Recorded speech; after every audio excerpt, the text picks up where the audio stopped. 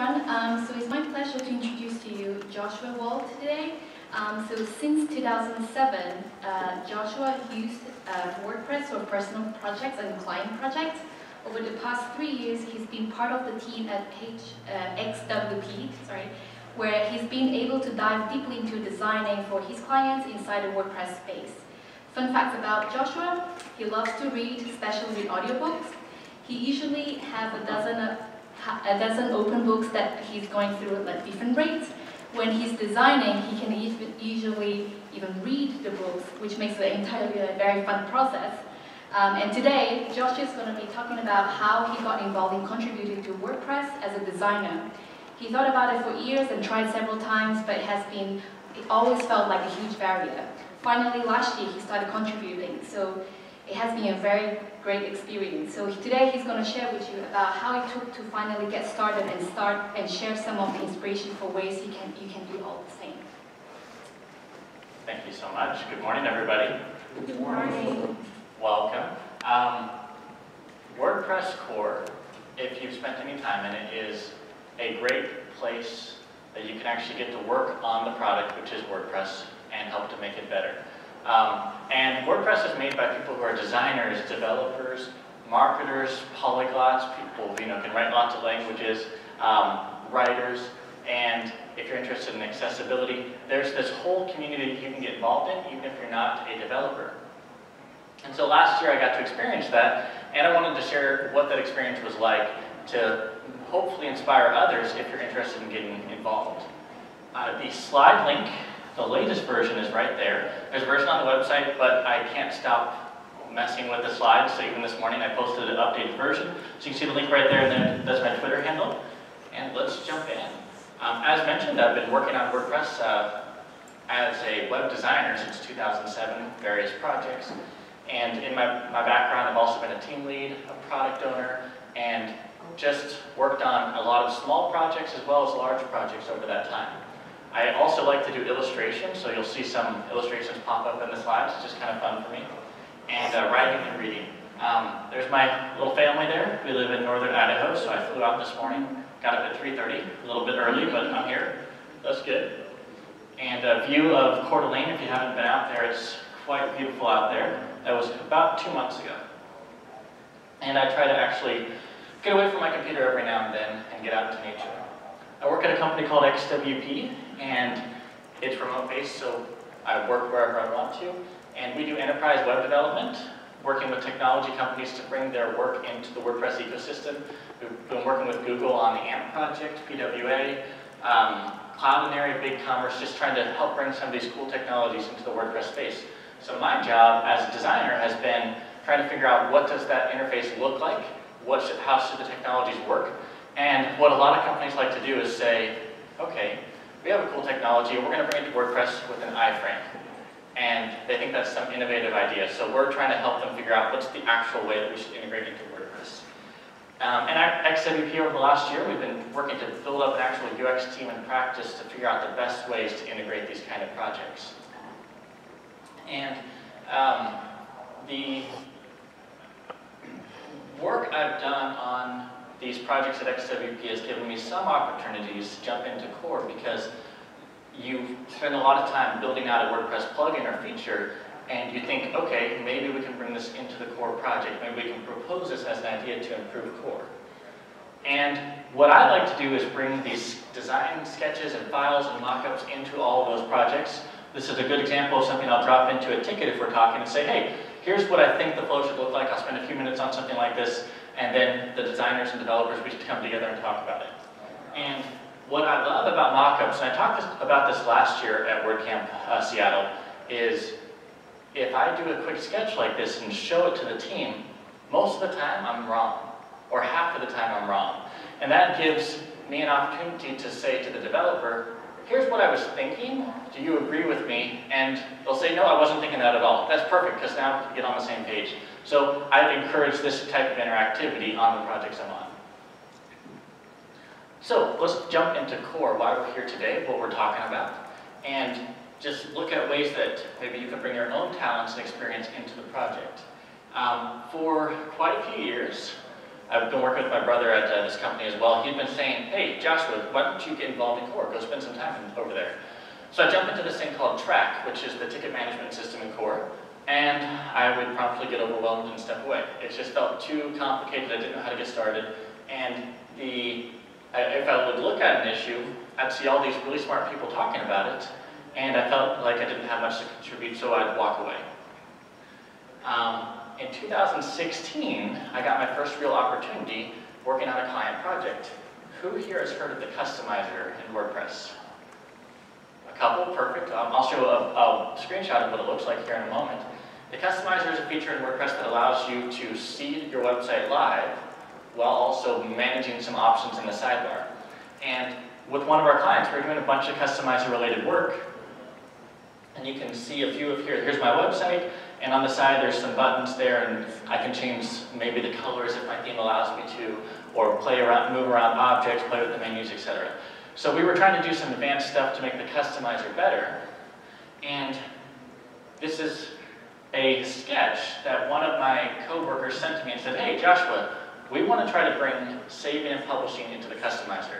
We want to try to figure out a way to do that. So he sent this to me, and I frankly had no idea what this was about, so we had to jump on a call and talk about it. Then, what I was able to do is spend some time working with my colleagues on figuring out, okay, if I have something in the customizer, how would I be able to save a draft to submit to my editor? How would I be able to leave it here and not mess up the website, the live production version, but still see what my content would look like? So I started to work on some sketches of that, went back and forth, and kept going, and throughout this process, I'm able to work on this really hard feature that I can, yes, it got very convoluted, but I was able to work on this really hard feature in the customizer without writing a line of code. I was able to work with the head architect, work with the team lead, and we were able to try to figure out, okay, if millions of people are going to start using this, what's the best, safest way to allow saving and publishing to happen? So finally, I got to this point, and I thought I was done. I thought, okay, this is pretty good. I can submit something for review, I can save a draft, I can schedule it, and this is all in that little customizer button up there. So I was quite proud of that. I was actually very happy, but then I got some feedback. I think it was Mel or Weston on the ticket. They said, here's some reasons why this isn't going to work. So I had to go back to the drawing board and went with a simple sketch again. I didn't want to go all that fancy work of laying that out, and I said, hey, here's what I'm thinking. What if we had, if you hover over the button, it changes color. If you click on it, maybe it'll say saving and then saved. And we just kept talking about it. At that point, I actually got really busy with some client work, so I had to step away and stop working on this feature. And Mel, one of the designers in Core, she was able to finish it up, and it actually got shipped. So now this is part of Core, a save and publish feature. And if you look at it today, you'll see it's a little bit different than these sketches. But I was able to contribute to this whole process. I was able to really help move it forward and talk about it. I think we worked on this for about 8 months. It was, you can see most of the record of the ticket if you go look at it. So, in 2017, our company did something that I thought was pretty cool for me. They said, hey, Joshua, for the next 4 months, we're going to sponsor your time just to go work on Core and do whatever the heck you want. And I got to spend a little bit of time each week, and then just jump in. Well, I knew about the save and publish stuff in the customizer. I knew that I'd been able to make an impact there, so I thought, let me see what else I can do. What are some other areas that I could work on? There's this little thing called Gutenberg starting to take off and get a lot of traction, so I started jumping into those tickets. Probably the biggest reason I jumped into Gutenberg is because if you work with technology, it's being developed on something called GitHub versus Track, and I could understand GitHub a lot easier, so I was able to jump into all the tickets and start giving design feedback. And so this is the point for me, is I was able to follow this software project that is very complex and has so many pieces that I don't understand from a technology standpoint or a development standpoint, but I can look at it and say, here's what's going on, and if you put a button here or move this around here, I think it'll be better. And that's where I was able to contribute and give some feedback. All my feedback, and here's some of the issues I worked on in that 4-month period, was comments, questions, sketches. That's basically what I was doing. And I was able to help move some of these issues forward and help solve some of these problems that we were having. This is one of the ones that I first worked on with the Gutenberg editor, talking about what we could do with the inserter to make it a little bit more friendly and useful. And you can go check out the issue there and just follow the discussion.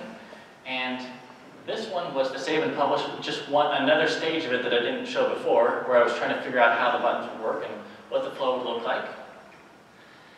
And what I love about something like Core and these projects is if you can bring sketches and comments and feedback to an issue, you can help bring designers and developers together to agree on what's being discussed. They can say, okay, I see, Joshua, that you spent a little bit of time on a sketch like this, so let's talk about it. I disagree with 5 of the things on here, but I agree with the rest that you have.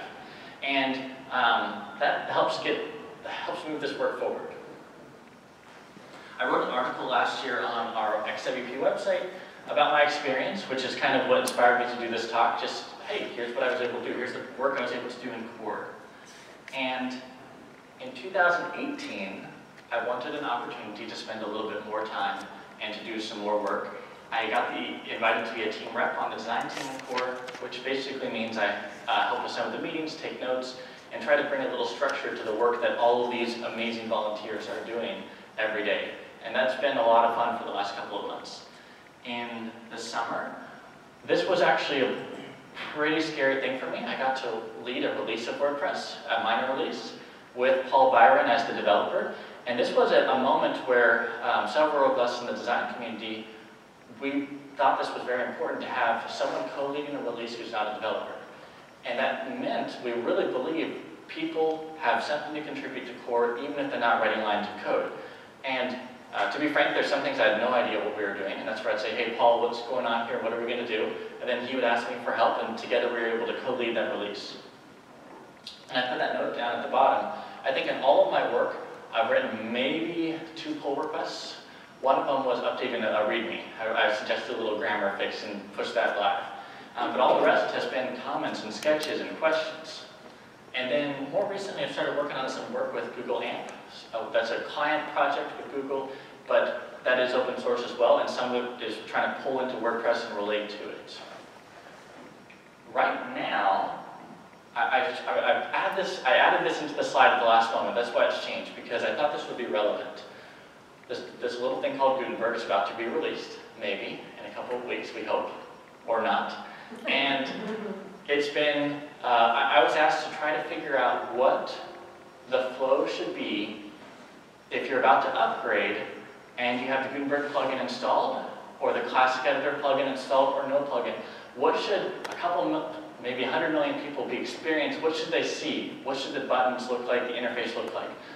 So I've been working on this issue, track 45073, along with, I checked, there's a thing in Core called props where we give everyone props if they work on a ticket.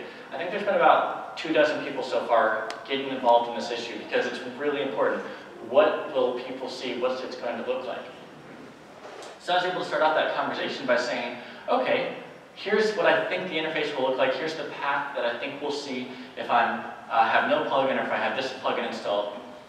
And then one of the first things that happens is one of my coworkers looks at what I said, and well, here's all the things we need to change about it. So I redlined the whole thing. And then I posted this one, I think last week. This is the most recent one. And this is actually still an ongoing discussion. We're trying to solve this problem of should we tell people, hey, Gutenberg could hurt you, try Classic Editor. Well, that sounds really scary. That sounds like we have no faith in this work. But do we ignore telling them about Classic Editor? No, we probably shouldn't. So if any of you guys want to hop in, you can actually get feedback right now because we're trying to solve this problem today. Another one that I started last week, along with other people who have been thinking about this as well, is in Gutenberg there's this new tool called the Block Navigator, where you can tap between blocks and it will show you your nested blocks or your columns. So if you have 2 columns, it'll say a paragraph is in here. It's a very useful feature, but it's hidden up there in a little pop-up. And if you are trying to use it a lot, the pop-up keeps closing on you. So I proposed, I think on Thursday or Friday, what if we put it into a sidebar? And then one of the other folks in Core said, well, sidebar is problematic for these reasons. So right now, I just posted an update, I think 2 hours ago. This could use some feedback. If any of you are interested, you could jump in and say, hey, Joshua, I think that's a horrible idea, or I think that's great, let's try this instead. These are real tickets, real issues right now that anybody is welcome to jump in and give feedback on. That's actually, it's a little bit addicting, that if you just go look around and see I usually will type into them things looking for design feedback, and I'll start giving my ideas and feedback and jump across a bunch of issues. It's a lot of fun. So some practical steps, if you're interested in getting involved. These are things I've been able to do for the last year and a half over different projects and with Gutenberg and Track. And I've actually been able to make a small difference on some key issues in WordPress. I've had a feature come out now that I saw that I got to actually contribute to that button, what it looked like and what it said, and that was a very positive experience for me. The first thing that I like to tell people is if you're interested, there's a couple meetings that happen every week in Core. You hop on a Slack, and it all happens in the Slack channel, so you're not actually on a Hangout or a live call, and you can just see what people are talking about. This is from, I think, 2 weeks ago. In Core, people are talking about release dates, features we're going to work on, what the component maintainers are doing. And then in the design channel, we're talking about what is the design team supposed to focus on this week? What are things that people need help with? How can we help them? And then I think there's 15 other teams. There's 30 other channels. There's lots of places you can jump in. It can feel overwhelming, so I like to say just pick an area that sounds interesting to you. If you go to make.wordpress.org, there's the design team, there's the marketing team, the accessibility team, all of these teams that you can just jump in and start attending their meetings. And what I've found is if you attend those meetings, you can usually say, hey, I'm new, I've never done this before, where can I help? And there's almost always going to be someone that will say, we've got an issue right now that we'd love some feedback on. And that's what I did. I basically just volunteered myself, and I started actually working with some of the people in the design team.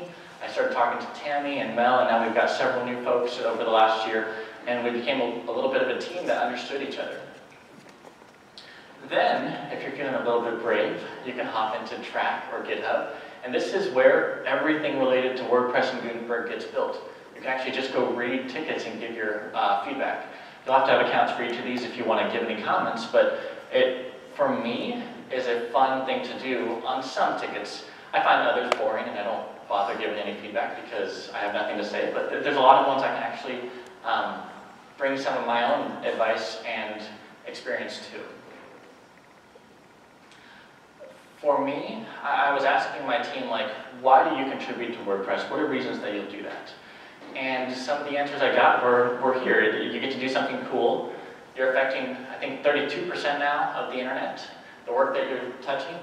And you get to unravel a whole bunch of spaghetti problems that are all related and interrelated. And it's a lot of fun. It's a big challenge. All that said, while this is a very positive experience, I think there's just a few cautions that I want to tell people before they get involved, just to give them a heads up. For one, if you spend much time in Core, you will find that sometimes people aren't all positive, sometimes you get negative responses, or someone might say, why are you doing this? This isn't helpful, go do that there. And in general, people who are leading out these teams are trying to fix that. We're trying to make sure people have more positive and kind and helpful responses. But if that happens, don't be dismayed. It's just people on the internet all trying to talk and help each other, and sometimes we're not all as polite as we should be. There's also language barriers. We are an international community where people all around the world, we have time zone barriers. The other issue that I think actually discourages people the most is they'll say, hey, I really cared about this issue and I gave a bunch of feedback, and the issue just sat still for 2 years, nothing happened. Or, this issue I've been following there's been comments in Track for 8 years and nothing's happened. That can be a little bit discouraging. The answer that I would give is WordPress, it's been described as a meritocracy, not a democracy, meaning the best ideas rise to the top. People who are willing to step forward and help can push ideas forward. So just because I have an idea I care about and I might even write up a perfect description does not mean it will happen. I need to understand who is leading out that part of the project, and I need to understand what the priorities are of the entire core team and see if the work I'm doing will actually align to that. And then the other thing I would say is don't just be off on your own. If you're going to do any work in core, try to find one of the leads of a project or like a buddy or a mentor and say, hey, I really care about this project. What can I do? And that's what happened to me. Tammy from Tammy Lister, she has been amazing of just giving me feedback and saying, hey Joshua, can you work on this? Or don't bother about this right now, it's not a priority. And that kind of communication has been really helpful when I don't have a ton of time to invest every week. So that's for the cautions. The other thing I'd like to share is for individuals, we don't usually have a lot of time just to donate to a project. We have jobs or we have lives, we're busy with things. If you follow some of the things I shared, you could probably get your foot in the door to figure out what's going on and give some feedback. And often, I've seen people make a big impact just spending about 5 hours a week on core. Like, they'll attend a meeting, and they'll give feedback on 1 or 2 tickets a week, and they'll move those forward, and they're part of the team. The other thing I encourage is, if you work at a technology company, or a software company, or a product company that is any way related to WordPress, it would actually benefit them to donate some of their employee time to the project. That's what my company has done, where they've invested anywhere from 1 to 10 people at a time working on core in different areas, because we actually get to help build the software that helps our clients' lives get better. So I try to encourage people, maybe talk to your company, maybe see if they can donate some of your time as well to this project. And it's something that if I was talking to someone recently, people don't realize how few people work on this project. I think there's a couple dozen designers at the most who give some part-time support to the entire WordPress project. And there's maybe 5 or 6 that are able to spend full or at least part-time on the project. Other than that, that's kind of it. There's not too many people actually building this amazing piece of software that we all get to use. So I try to encourage you, if you are a designer, or if you're someone who's not a developer, because that's not my field, that's not what I have feedback on, you can go make a big impact in there just by jumping in and spending a little bit of time. Here's a couple of articles, and I referenced earlier the link to it, of one, every month, twice a month, there's a meeting for people who it's their first time. You can just jump in, and if you're one to contribute, you can talk to people and say, here I am, this is my first time. And then if you go to make, as I mentioned, .wordpress.org, you can find a team that you want to join. And then one of my coworkers wrote this article in 2016. Jeff Paul, he's actually led multiple releases now of, I think he listed 12 ways you can contribute to WordPress, one of which is coding. And I'm not trying to downplay the importance of that. The product literally does not get built unless you have developers making it. I'm just trying to say there's other areas and people who can contribute. Then the last thing is today, throughout the entire day, actually, the room right over there is the contributor room. You can go right in there and talk to someone and say, hey, this is my first time on contributing, what can I do? Or, I don't know where to spend my time, what can I do? I've attended, I think, 2 contributor days so far, and one of them, we spent 6 hours sketching up a bunch of ideas for improving a part of the WordPress interface. So that was really cool. There's my Twitter handle, so you can reach out to me if you have any questions. And at this time, I actually go quite quick. I don't spend a lot of time on this talk, so if you have any questions, we can chat about them. Otherwise, that's it. Thank you.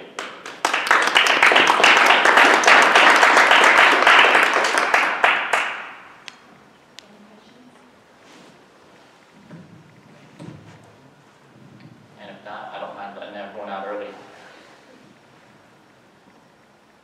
All right. Well, then help me to